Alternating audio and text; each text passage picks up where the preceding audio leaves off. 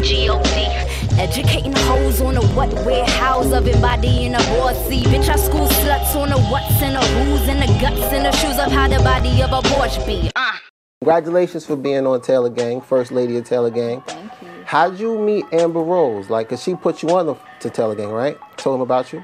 Well, me and Amber Rose met at an event. We both got booked to host. So we met there, you know, had a great conversation off the break, you know, and we both come from humble beginnings and we've been through some stuff. So we clicked and we exchanged contacts. We became cool, and Wiz was putting together his roster for Taylor Gang.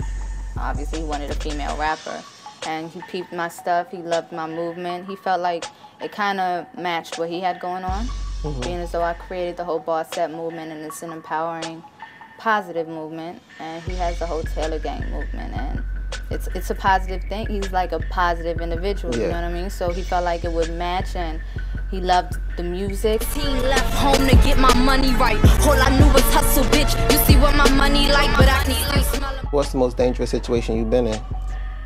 The most dangerous situation I've been in,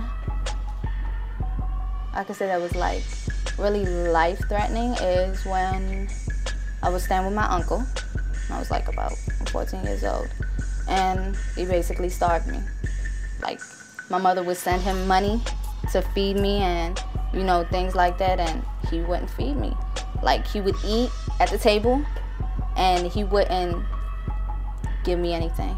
You know what I mean? So that was like, to me, when you're that young and like he's feeding other people in my family like lies about me and they wouldn't talk to me, you feel alone. Like, you don't know how you're going to get by the next day. And one thing that I've never spoke on was I went back home to my country when I was around that age. And the reason why I've never spoke on that was because I blocked that out of my mind. But now I'm grown, so that's how I started my own foundation, which is Triumphant Angel Foundation. It's a foundation based on all aspects of abuse, regardless of age, sexual preference.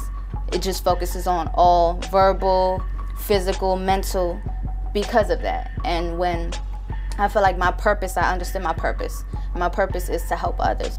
Break a leg, rape a bread, or bake it like a baker. I be flipping like my daddy, slayer for that fucking paper. Who's your celebrity crush?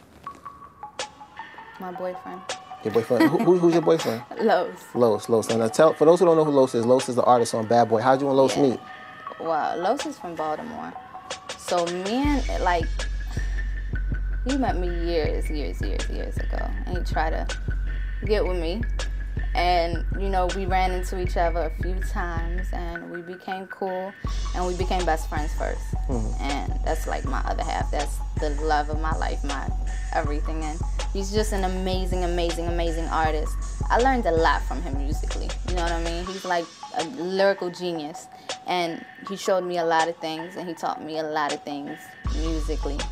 So, you know, he's like one of my, I could say, like my biggest musical inspiration. I'm wired, let's start a fire. Might choke that bitch with a barbed wire. My tire say umpire. Whole lot of wealth I've acquired. Y'all know what it is. LoLa Monroe. Make sure y'all check me out on globalgrind.com.